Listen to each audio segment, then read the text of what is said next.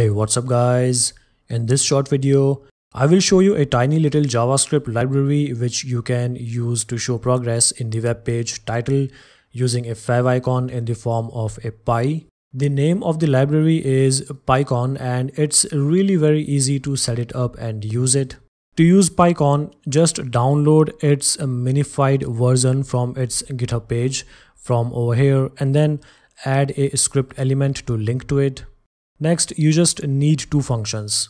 One is to set the progress and another one to reset the progress to 0 when the progress has reached to 100%.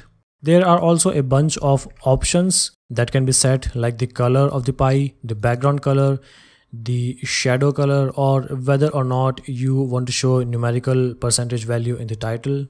The GitHub page for Piecon also lists the browsers and their versions in which this library is supported. For example, it is supported in the latest versions of Chrome, Firefox and Opera, but for Internet Explorer and Safari, it falls back to only showing the title updates in the title bar and not the actual changing favicon for each changing percentage of progress.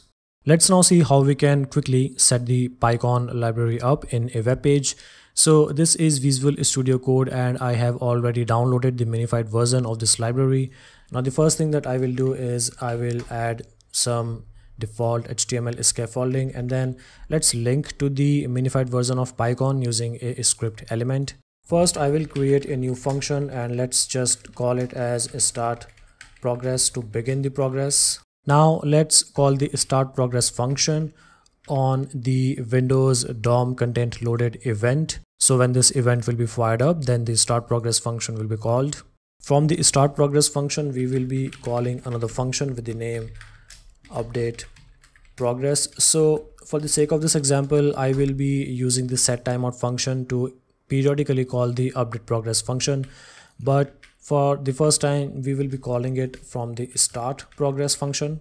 We will also need to do a couple of more things before we can run this page. So let's first create a variable and let's just call it as progress with the value 0.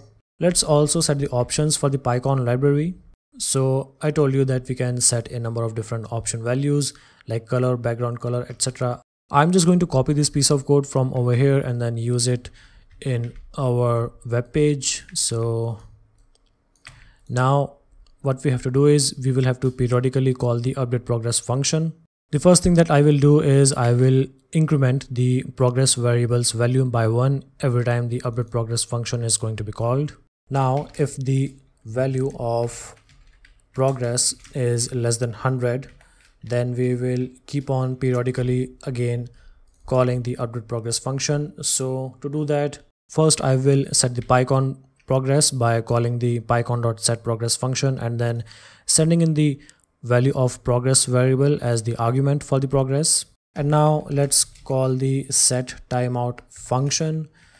So for the handler, I'm going to provide this update progress function itself, and then for the duration, I am going to provide the duration value as 100 milliseconds. Now if the progress is less than 100, then we will be again calling the update progress function after 100 milliseconds. But if the progress is 100, then what we are going to do?